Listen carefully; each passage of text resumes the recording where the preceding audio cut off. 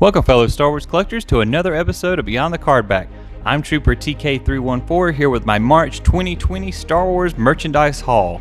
I didn't spend a lot of money this month due to the pandemic that's going on. I'm trying to save a few dollars, but I was able to pick up a few pre-orders and one thing from Walmart. Let's go ahead and jump into it. The first thing I bought at Walmart is the Star Wars Vintage Collection Rise of Skywalker Rey, and I think she looks absolutely wonderful on that card back. I cannot wait to open her up and do a figure review with you guys.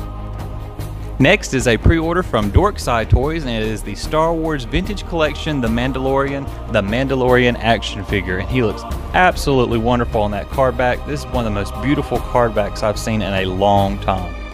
Last but not least is a pre-order from Hasbro Pulse, and it is the Star Wars Vintage Collection The Mandalorian Imperial Troop Transport. And if you follow me on Instagram at Beyond the Force, you'll know I've already taken it out of the box and took some dynamic photos with it. As always, I hope you guys are having a wonderful week. Make sure you like, subscribe, and comment so you don't miss any more of my future Star Wars content.